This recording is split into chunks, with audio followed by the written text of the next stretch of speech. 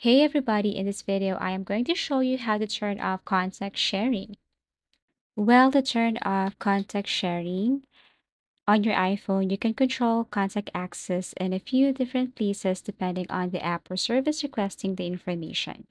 For other iPhones, you just have to go to your iCloud and then toggle off contacts. Now, for newer or newest version of iPhone, you just have to go to your settings, go to airdrop, and you should see an option right here bringing devices together. So actually, this is what it looks like. Let me show you.